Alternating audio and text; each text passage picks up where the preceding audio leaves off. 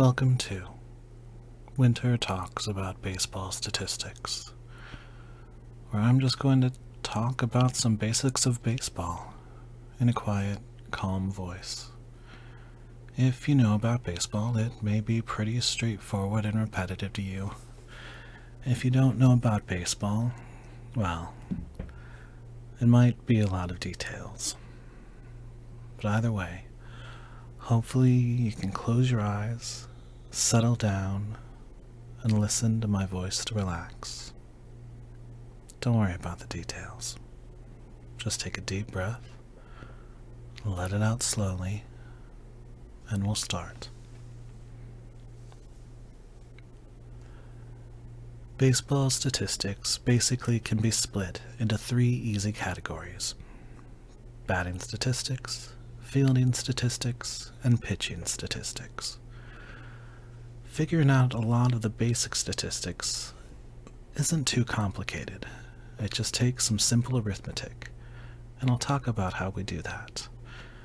There are definitely some more complicated stats that take more work than that, but we're not going to get into them. Why not? Well, I don't entirely get the math behind them, so we're going to stick with the simple ones. Only a couple of statistics are really applicable to all players, now that the designated hitter is in effect in both leagues. Those are two pretty simple ones. First, games played. This one is very straightforward. It's just the number of games a player has appeared in. Similar, but not quite the same thing, is the number of games started. This one is more important to pitchers because some pitchers will start a game, pitch several innings, and then another pitcher will come in from the bullpen to take over. But some players at other positions will see substitutions too, whether they're coming in off the bench as a pinch hitter, or a pinch runner, or as a defensive replacement in the late innings, or to replace an injured player. But if they had their choice, most players would want to be out there all 9 innings. Now, as I said, baseball statistics split up into 3 categories otherwise, and we're going to start with the offense. Now, a lot of statistics in baseball are just counting numbers. Things like the number of hits, walks, strikeouts. These are all very straightforwardly counted, and baseball loves compiling them. The list goes on and on. Every game leads to a big pile of statistics being brought together, and people who are very good at what they do can tell a lot about a player by those numbers.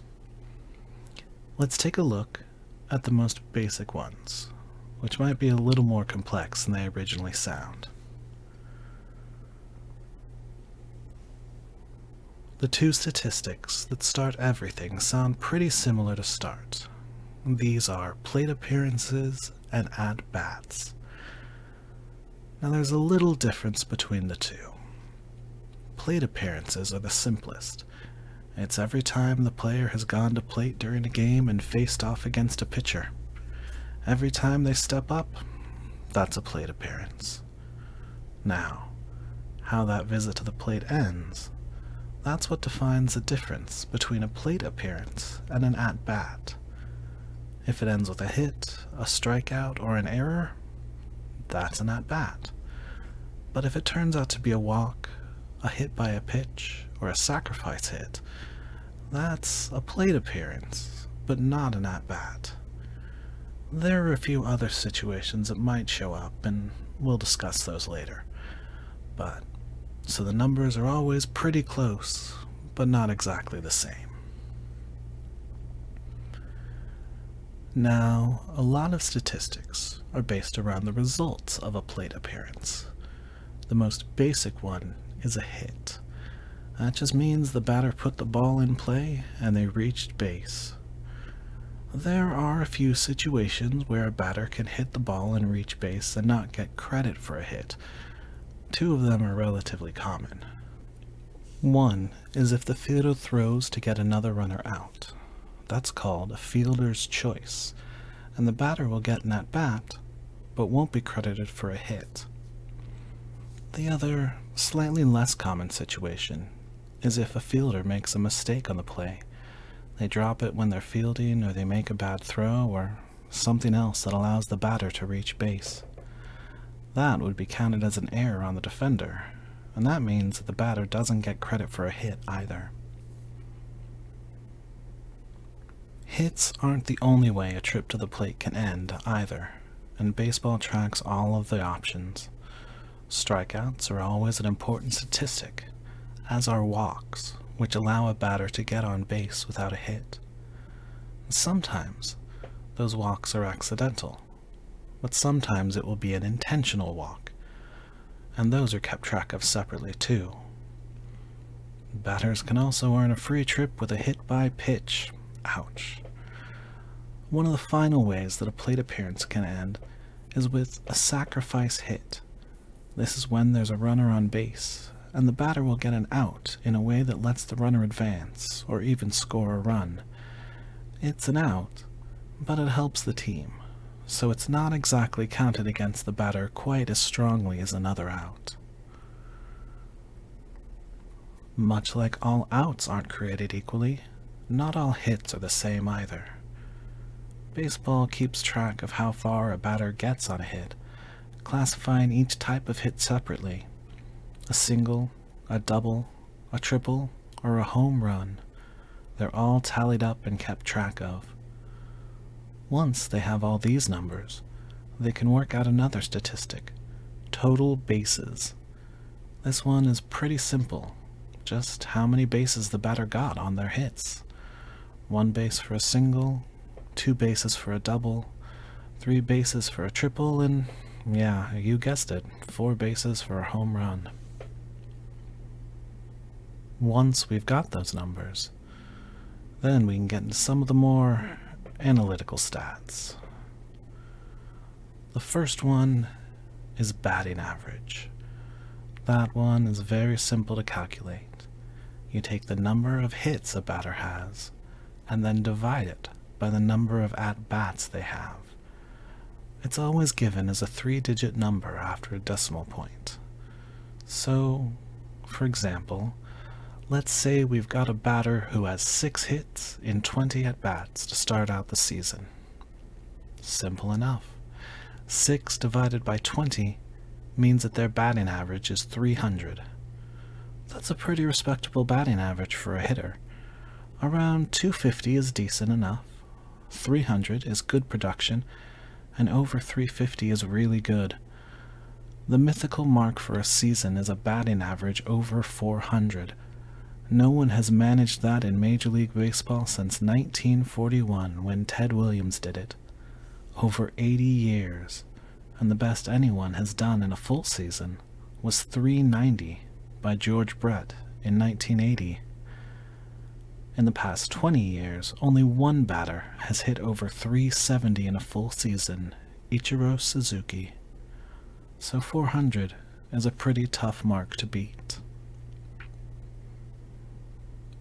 Now, the next statistic that gets used a lot is called on-base percentage.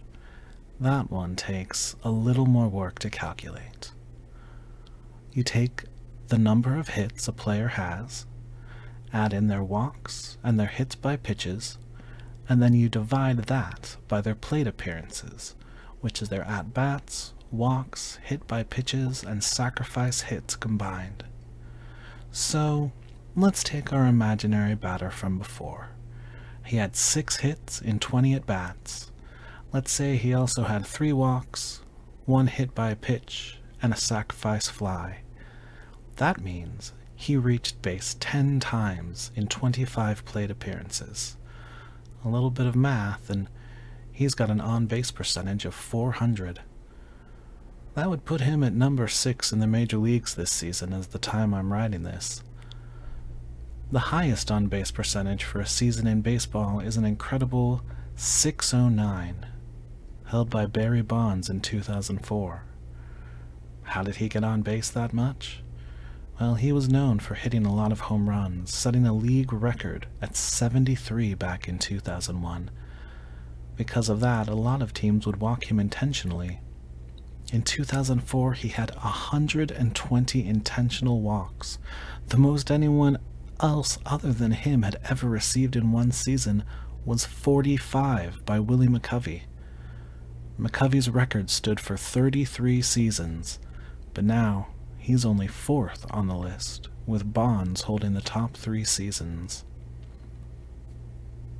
Let's just keep Barry Bonds' name in mind as we look at our next statistic, slugging percentage.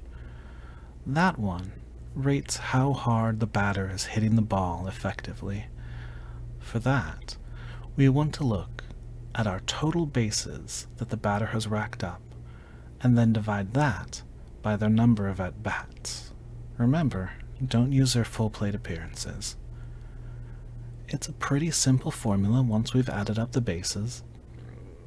Let's say that our imaginary batter is showing some power early on. Their 6 hits are 3 singles, 2 doubles, and a home run. 3 bases for the singles, 4 bases for the doubles, 2 each, and 4 bases for the home run. That means they've piled up 11 total bases so far. Divide that into their 20 at-bats, and their slugging percentage is a respectable .550 so far. Again, good enough for them to be ranked in the top 10 in Major League Baseball this season. On a historical register, we're back to Barry Bonds, who holds the Major League Baseball record with a slugging percentage of .863 in 2001. Hitting all those home runs helps. Before him, the record was held by another name you might have heard of, Babe Ruth, who had a slugging percentage of .847 in 1920 and held the record for 8 decades. Well, sort of. The statistic for slugging percentage wasn't invented until 1964, but Babe Ruth got his recognition in retrospect. Once you've got those 2 numbers figured out, it's very easy to figure out the next statistic people use, which is called OPS, and the way it works is right there in the name. It's a batter's on-base percentage plus their slugging percentage, OPS. We've already done the work for our hypothetical batter, an on-base percentage of 400 and a slugging percentage of .550. Add those together and you get a very respectable .950 OPS. Again, good enough to put them in the top 10 this season in baseball. You won't be surprised to hear that the historical record belongs to Barry Bonds again. Those walks in 2004 gave him an OPS of 1422. He holds a second place record as well, with Babe Ruth holding 3rd place. Now, there's a few more statistics that come up, talking about things that happen after the batter reaches base. The most basic of these is runs. Simple and straightforward, it's how many times the batter scored a run. Easy. Another one is runs batted in, which is a little bit more complex. The short version is simple. It's how many runs scored from the results of their plate appearance. Runner on third and you bring them in with a single or a sacrifice fly? That's an RBI. Runner on and you hit a home run? That's 2 RBIs. One for the base runner and one for yourself scoring. It does get a little more complicated in that there are situations where you might have a run score and not be credited with an RBI. If the other team commits an error that would have ended the inning, you don't get an RBI for that. If you hit into a double play, you don't earn an RBI for that either, even if someone scores, as if hitting into a double play wasn't bad enough by itself. You also won't earn an RBI if you hit into a fielder's choice, where the fielder might have thrown to get the runner out before they scored, but decided to get you out instead. After all of that, the only real other basic statistic for a base runner is about steals. This comes in two flavors, and they're pretty self-explanatory. A stolen base, where you successfully steal, and caught stealing, where you're thrown out attempting to steal. These are used to calculate your base stealing percentage. Stolen bases divided by your number of attempts. 20 successful steals and 5 caught stealing would mean you have 25 attempts and a base stealing percentage of 80%. Simple. Now, on top of all of these, there are a lot more complex statistics. A common one is called OPS Plus, or Adjusted OPS, which takes a player's OPS and compares it to the average for the league and for the stadiums they played in, so that the average OPS Plus that season is a score of 100, and an OPS Plus of 150 would be 50% better than the average. This has some uses, where you can compare players across the history of baseball by accounting for the quality of their competition. For example, Barry Bonds' OPS of 1381 in 2002 might seem to be only a hair better than Babe Ruth's OPS of 1379 in 1920. But comparing their OPS plus shows that Bonds had a 268 to Ruth's 255. Still, not a huge difference, but more impressive than the pure numbers might show. I will say, though, that it takes a whole lot of math to work out these numbers, so I'm not really going to go into how to work it all out. Just knowing how to read them and compare them is important. That covers a lot of bases for offensive statistics. For a little bit of a breather, let's look at defensive stats, just because it's a little simpler before we dive into pitching. Fielding basically has very few statistics to it. When it comes to counting them down, the three important counting statistics are putouts, assists, and errors. The first two are very straightforward. If you touch the ball during a play and someone gets an out, you receive credit for an assist. If you physically get the out, by tagging a runner, stepping on a base, or catching a fly ball in the air, you receive a putout. It's pretty simple. Errors are the only part of it that takes a little bit of a subjective call, but it's not our decision. In every stadium, they have someone called the official scorer, and they basically keep track of how all the plays in the game take place. When a player makes a mistake, they will say the player committed an error, and sometimes people don't always agree with what counts as an error or who gets credit for it. For example, if a player misses a catch because they were too late getting to the ball, some people might say it's an error, or just that it wouldn't have been realistic for the player to catch it and shouldn't be punished. If a throw is missed, some people might disagree if the error should be on the player that threw it or the player who didn't catch it. But the official scorer has final say, even if they sometimes go back and revise their opinion after watching the play again. With that, you can calculate a player's fielding percentage very easily. Their putouts and assists added together, and then divided by the sum of their putouts, assists, and errors. Some players will go hundreds of innings without an error, so a perfect fielding percentage is not impossible in baseball. But it is always impressive. Very good players will have their fielding percentages in very high ranges like 99.7 or higher. Again, there are more complicated statistics, things like range factor, which calculates how far a player can go to field a ball. But they get into a lot more esoteric requirements, and that's not really why we're here. So instead, we'll move on to pitching. Let's get into it. The most basic stat there is for a pitcher is the number of innings pitched. It may look a little weird to look at their numbers because they aren't always round numbers, depending on how many outs they got before they left a game.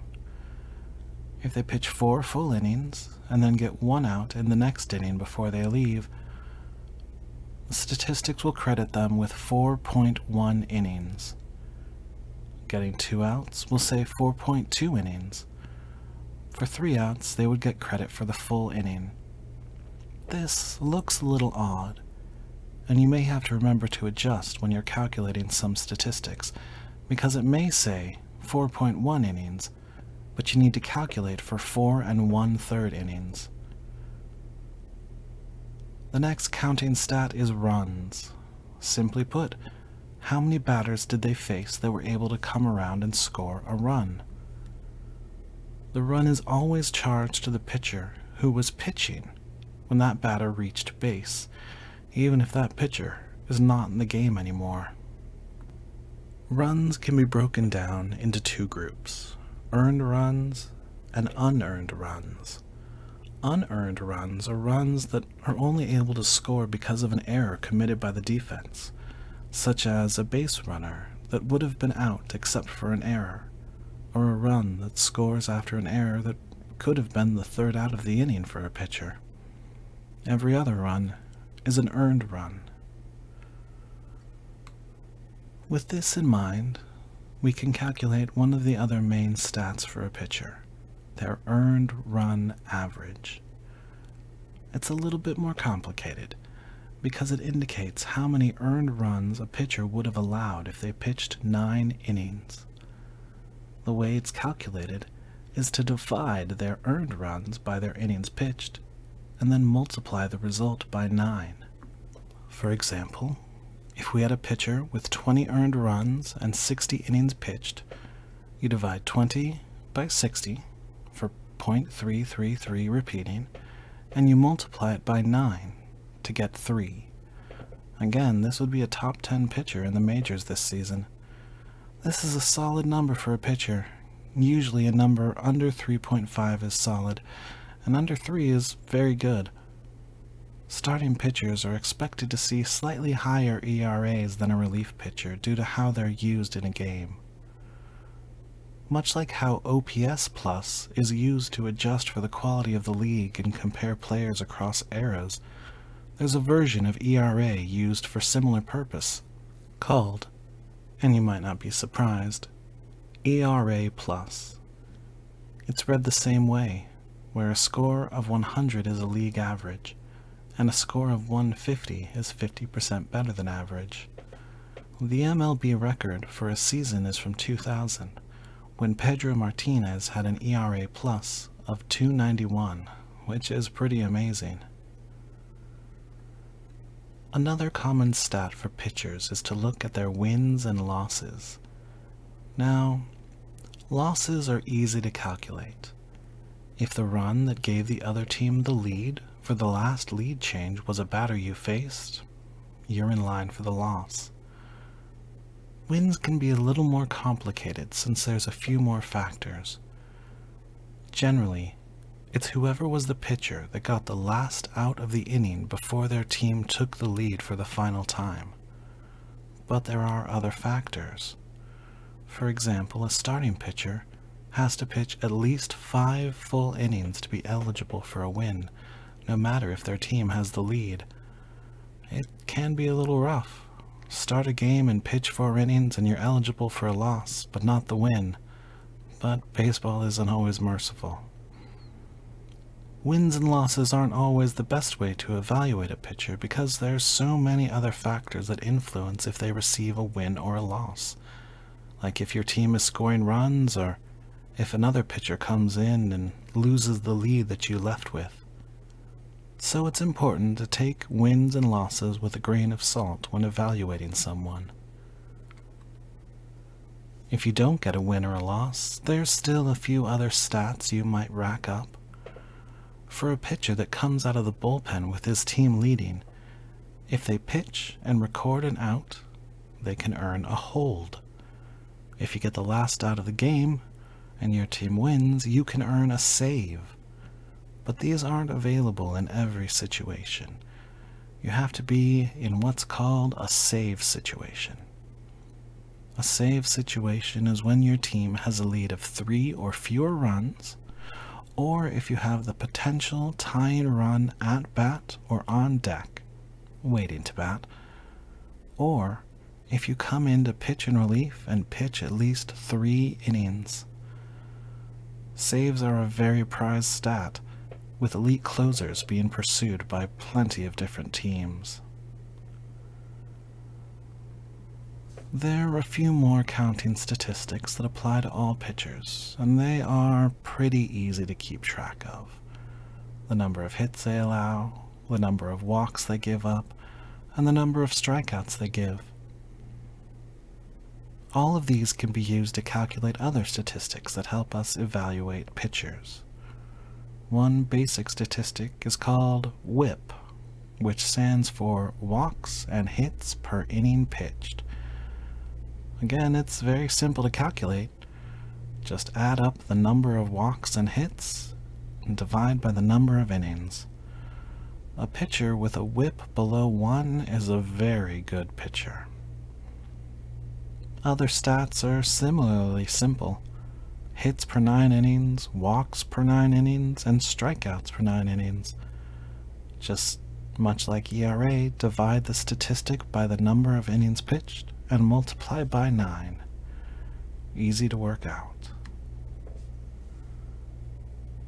Again, there's a lot of other advanced statistics out there, like a version of earned run average that's calculated with regards to your player's defense to indicate how you pitched independent of their fielding, and some very complex stats that center around estimating how much value a player brings to their team as opposed to a hypothetical replacement player, involving a lot of complex math and calculations that I'll admit I don't fully understand, and it's almost certainly outside the scope of this audio. So, I think we've covered a lot of the basics. I hope you learned something. I hope listening to my voice helped relax you a little bit. And I hope you have a wonderful time zone wherever you are. Thank you for listening.